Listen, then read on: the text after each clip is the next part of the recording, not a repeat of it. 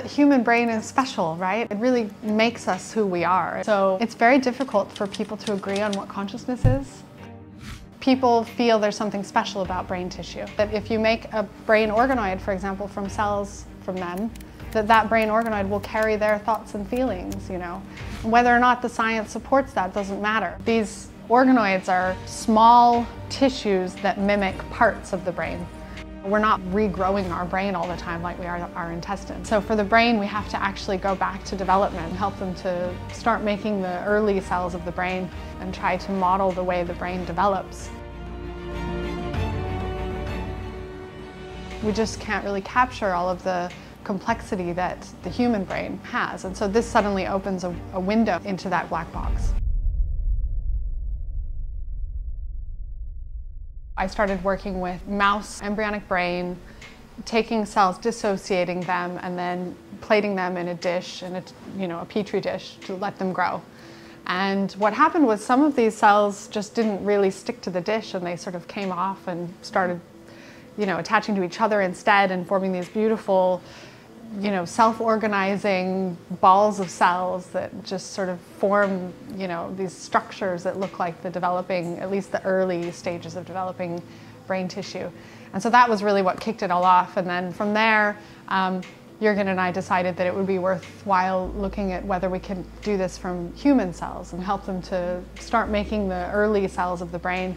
And just like those mouse embryonic cells, human cells can also self-organize and form these beautiful three-dimensional structures.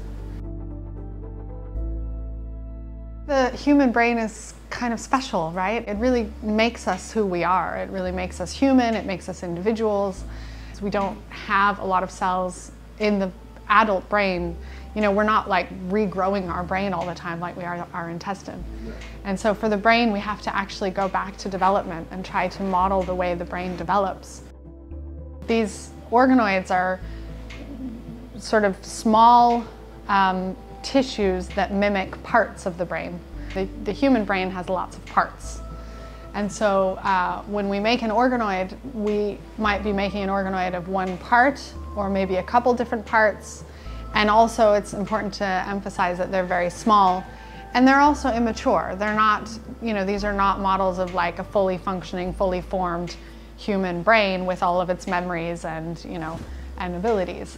And so depending on what you're making, you might make a brain organoid for, the cerebral cortex, or you might make one for, the cerebellum. We'll, take these tissues and we'll just look inside and look at how, how neurons are being made, how they're maturing, how other supportive cell types of the brain are being made, and how they interact with neurons. Well, I think we've started to really gain some insight into what actually does make the human brain unique, and starting to understand why it is that we have so many more neurons than, even our closest relatives like chimpanzees and gorillas. And it's starting to reveal that there are some really important differences in timing in human brain development. And basically what really makes us unique, it seems, is we're very slow. So we develop very slow. Much more slowly than chimpanzee or gorilla. And because it's slower, the cells have a longer time to expand and generate more. And so that, we think, is why we end up with so many more neurons. The timing difference between human and chimpanzee, it's not very much. It's only a few days, but it's at a really key moment. And so because of this small change very, very early, it has lasting consequences that get magnified over time. One of the very first things we did with brain organoids was to model a disease, because that is exactly what we need these for.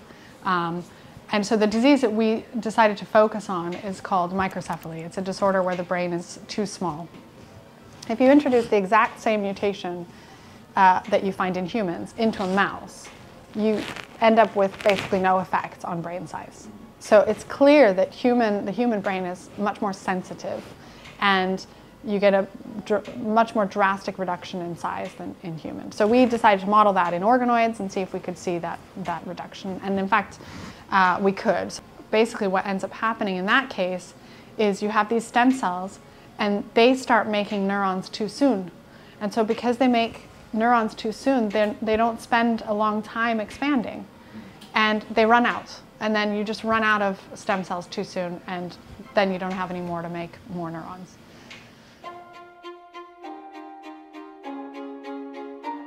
I'm especially excited about some of the disease modeling in terms of things like mental health disorders or neurodegenerative diseases where, again, we just don't have new treatments, I mean, schizophrenia, we're still treating with drugs that are 50 years old. And it's just how do you model that in a mouse, right?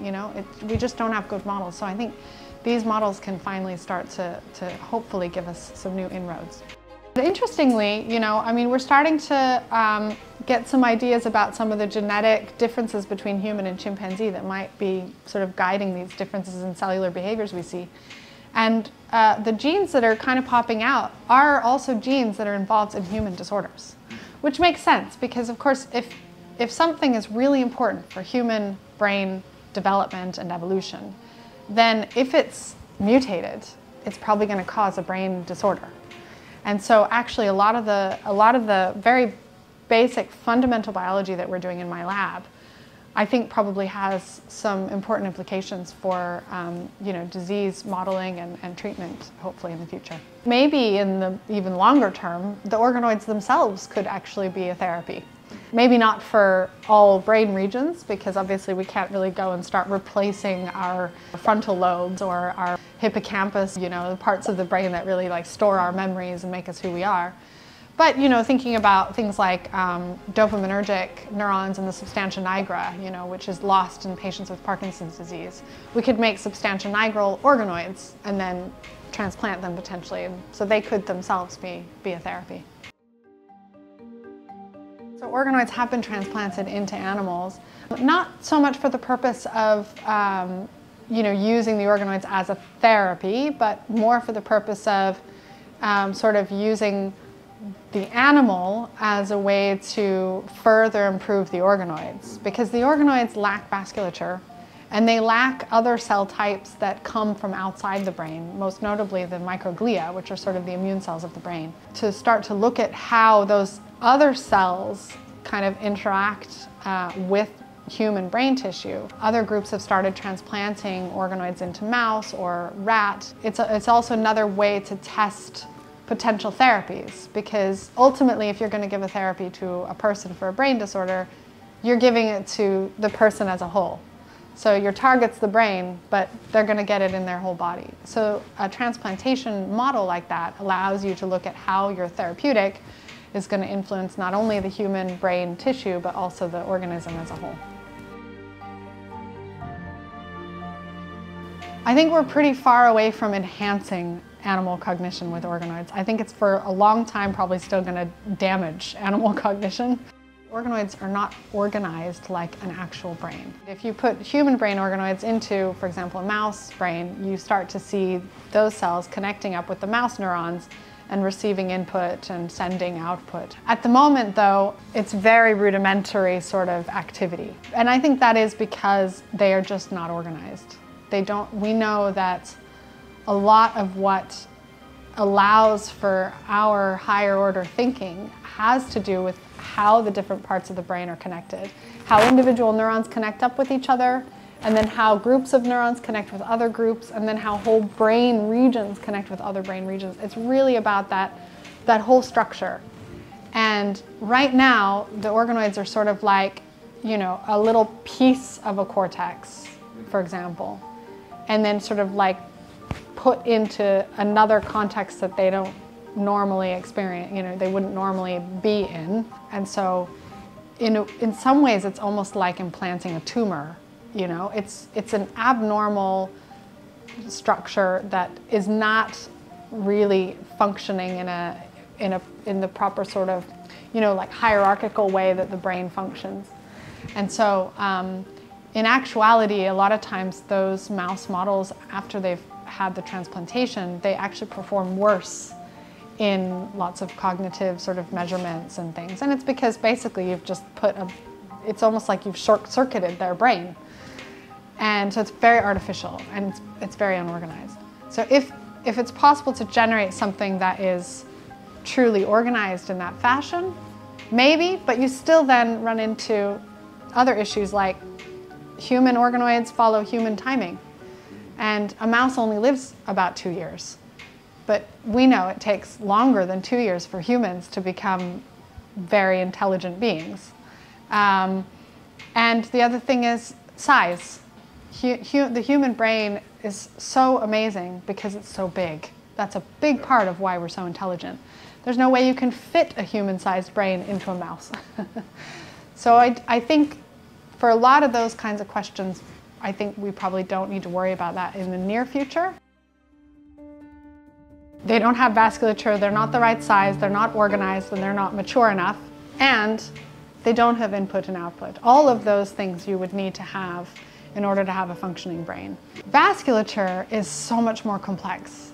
I think that problem of trying to vascularize and get truly functional vascularization with blood flowing and perfusing through the tissue and really going in a directional manner as well, bringing in nutrients, taking away byproducts, that is going to be much more difficult actually, because it's just the way vasculature develops in the body is incredibly complex.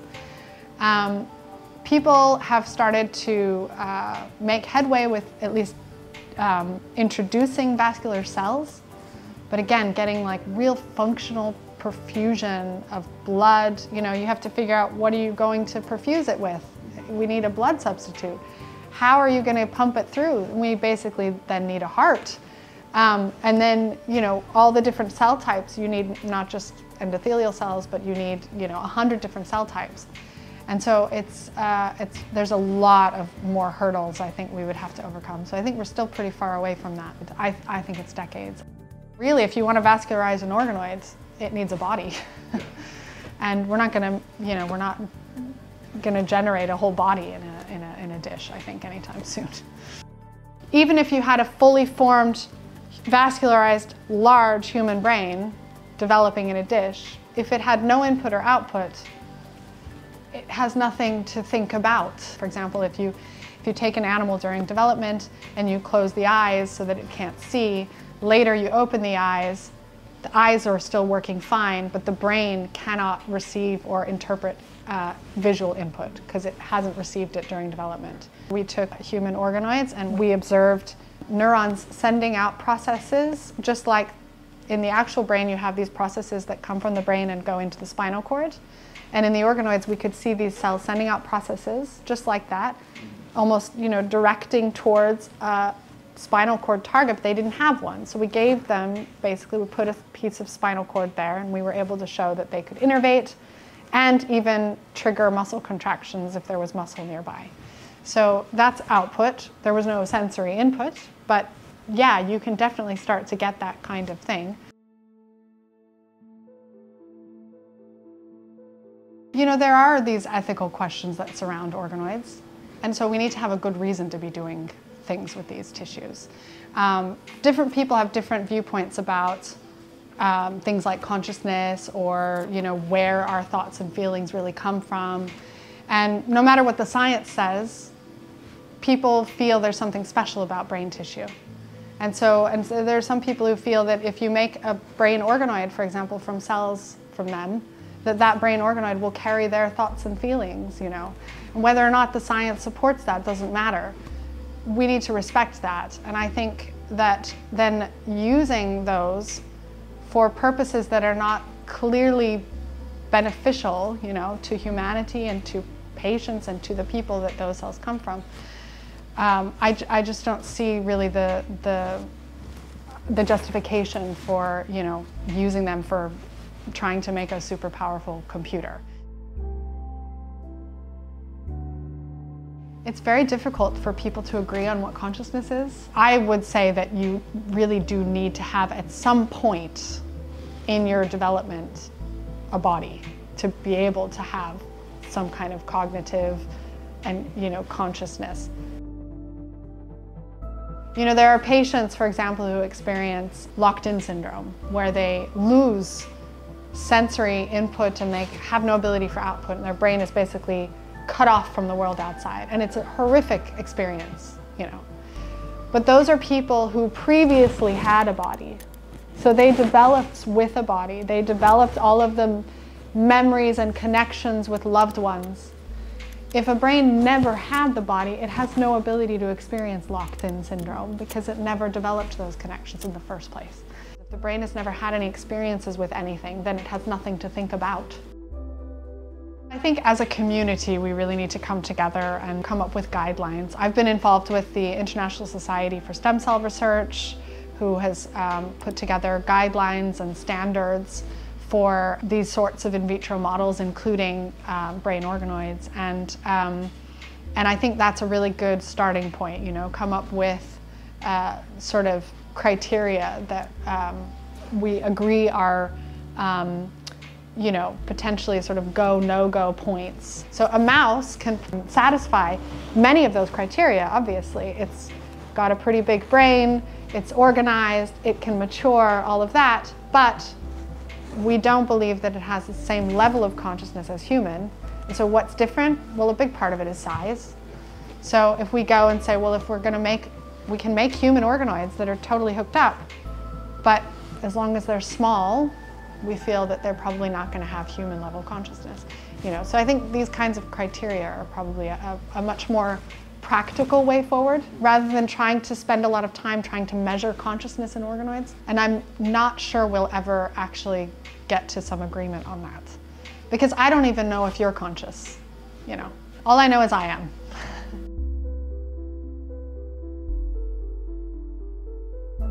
What bothers me the most, I have to say, is the way that these organoids are sometimes described not only in the press, but also just sometimes by scientists themselves, who can sometimes overblow the potential of these and start using words like conscious, you know, and sentience and things like that. And I just think that that's really damaging to the field, and it's also just scares people unnecessarily. I think that that's actually the most unethical behavior being done right now, is not the actual work being done on organoids, but the way some people are talking about the organoids.